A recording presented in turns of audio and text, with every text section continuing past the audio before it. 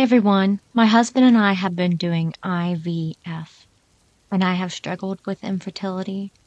My grandpa, who I am very, very close to, passed away almost 3 years ago, and my grandma, who I was also close to, passed away almost 2 years ago. I'm a big believer that our loved ones can come back to help us in our most difficult times. We are about to transfer our first baby and are full of nerves. My mom called me and told me she had a dream that went like this. I was at a truck stop. It was loud, but I was at the phone booth.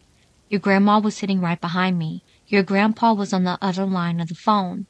It was noisy and loud, but he kept saying, "Make sure she's on prednisone.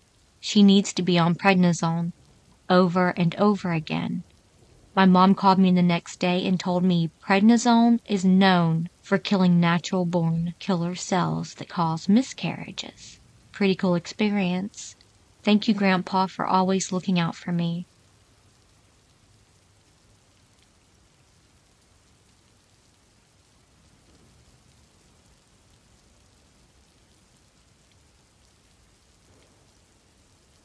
Hey guys and gals, just found this page, and I just wanted to share my anecdote from when I was 10 years old, back in 1996. My great-aunt Boo Boo, real name Mary, lived in Chicago, whilst I lived in Lansing, Missouri. I used to visit her in the summers with my grandma. Well, she passed away in the summer of 96. About 4 days after she passed, I was in my room playing video games, and my TV started turning on and off, and my bedroom light started flickering by itself. I immediately said out loud, "Hi, Boo Boo, I know it's you, but can you please stop? 'Cause I'm a little scared." It stopped immediately. This was real, and it was something I'll never forget.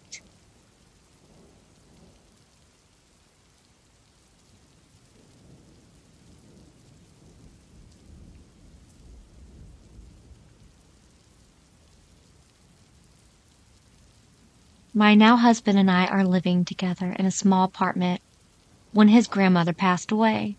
She claimed to be a psychic medium and challenged a spirit guide in readings. Her Parkinson's and dementia really was getting to her near the end, so I never experienced a reading. Also, I'm pretty skeptical. I tend to believe what I see and experience. Do believe that unexplainable things can occur.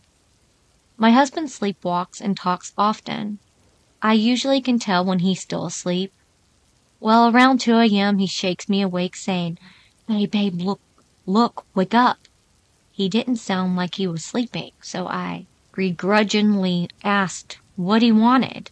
He points to the darkest ceiling corner in the room and happily says, "Look at the white woman." Then he turns over and peacefully goes back to sleep while I'm entirely spooked. This same occurrence happened 3 additional times. I was too chicken to look, and my response to him started to be, "Nope, no one is there, no thank you." To this day, he doesn't remember seeing anyone. But now we have a son who occasionally looks at dark corners and laughs.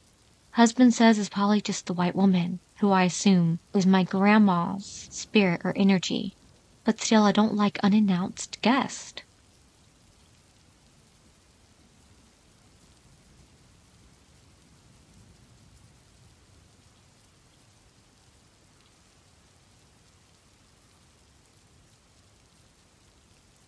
After my dog passed away, the next few nights at the end of my bed, I would be able to see and physically feel like paw prints, as if his spirit or ghost was walking around at the end, making his spot to sleep with me.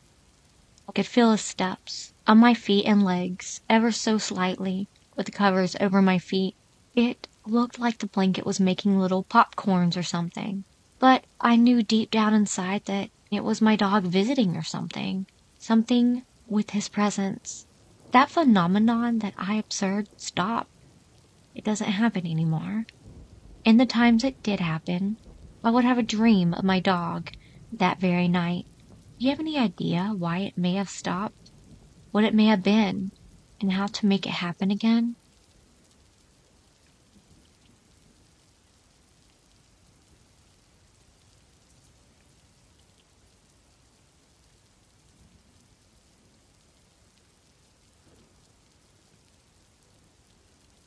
I have 3 different videos of my cats reacting to whatever they are seeing or hearing during this one occasion. The 3rd video shows my blonde cat hopping onto the gold chair to get a better look. Again, could be anything. But coupled with some of the other weird things that I wrote about in my first post, it's just a bit unnerving. Edit. Not sure why my first post and video aren't showing up. Maybe the video was too long? It was over 3 minutes. Anyways, it just showed my black cat staring at the same spot for several minutes, and then moving closer to the brick wall, and sitting and staring some more. Here is the body of the first post. I hate it when the cats are being weird. This happened a couple of weeks ago. I was walking by the door to our lounge and noticed our cat, Luna, just sitting and staring. So, I took this video. I actually took 3 videos because our other cat came in and started acting weird too. We've had this mannequin for a while now, and they weren't staring at it, but behind it at the bricks. I don't know what they saw or heard, but nothing was there. I'm thinking maybe something from outside they could hear, but I couldn't. And last night I came back home after a brief errand, and Luna was in the living room staring up into nothing again, moving his head as he followed whatever he saw with his eyes. I did get it on video, but not sure if I can post more than 1 video at a time. Earlier this week, I was on the sofa watching TV. The TV is on a Lazy Susan. It can rotate. But then I had to go outside to talk with a repairman. When I came back in about 15 minutes later, the television was turned almost 90 degrees. I didn't get a photo, but it was freaky. But I blamed one of the cats, thinking maybe he had just jumped on the TV cabinet and put all his weight on the TV so that it turned. Fast forward to last night. My partner had gone to bed, and at some point I noticed that one of our very large music speakers was rotated completely around. Again, around 90 degrees. So that, instead of facing out into the living room like it usually is, it was facing the front door foyer area. I showed my partner this morning and asked if he had turned it that way for some reason, and he said that he didn't remember ever turning it. There is no logical reason that we'd want to project sound towards our front door. And then I noticed that both speakers were turned towards the front door. Again, he said he didn't remember doing it when we last listened to records last week. That doesn't necessarily mean he didn't for some reason. He's a music guy, and he spun records for parties and events, off and on for many years. So he's very knowledgeable about how music should be projected in any given room. He admitted that he can't imagine why he'd ever turn our speakers that way. He's more of a ghost skeptic, but says that it's very, very weird. I'll post photos in another post. Our house is almost 100 years old. Can't say that we've ever had any negative experience, just odd experiences like this one. But it's fine. I'm fine. Everything is fine.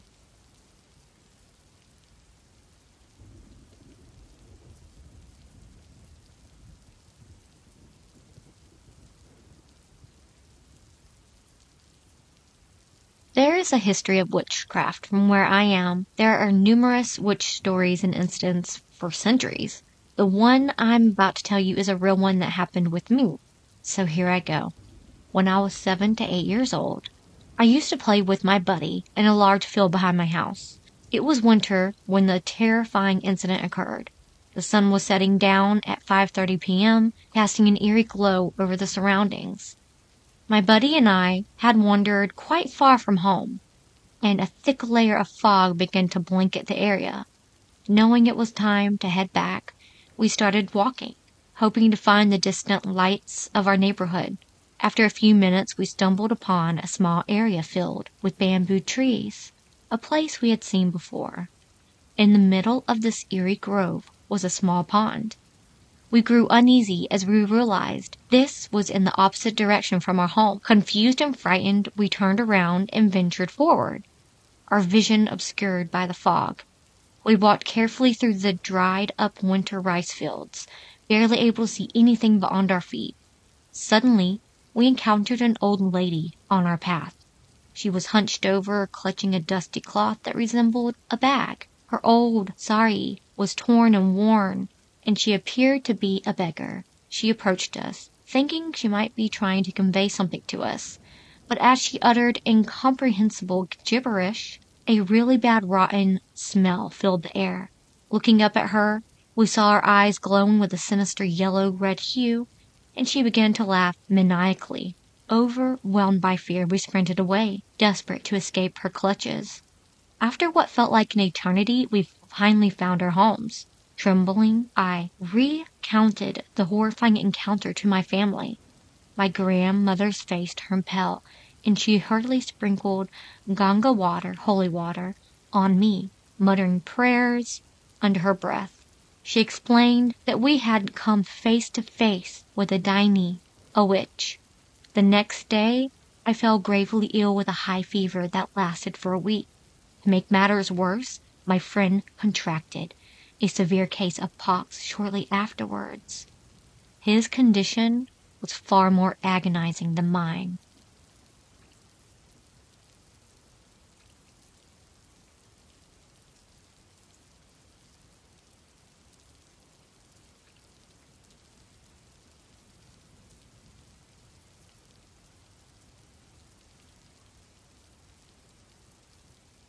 This happened to me when I was around 6 to 7. I was sleeping in my parents' room because I had trouble sleeping alone. My parents' room was quite big, with a double bed in the middle, with a large full-body mirror to the left. The room had lots of pictures and paintings of tigers since they were my dad's favorite animal. One day I woke up to my mom and my dad were gone, and it was just me in the room. The room was dead silent. I was expecting for the fan to be blowing, but I woke up facing the mirror, and in the reflection I saw one of the paintings had deformed. It looked like a human face, but all mangled up. I was terrified. My eyes widened, and I hid under the blanket with my eyes poking out, watching the painting. I couldn't move. It was terrifying, just watching me through the mirror. I knew it was just a tiger picture, as I knew the room well since I grew up in the house. But I just felt like something changed. An hour goes by, and I am wide awake, watching the painting, still looking the exact same, even more terrified. My palms were getting sweaty from me holding the cover so tightly over my head. Another half hour goes by, still looks the same, but I muster up the strength to move the blanket and look at the painting dead on. I move the blanket, and I look to my right, and I see a painting looking like how it normally did. But all the fear had just left my body, as if the painting was feeding on fear. I think back on that day and remember the fear I felt.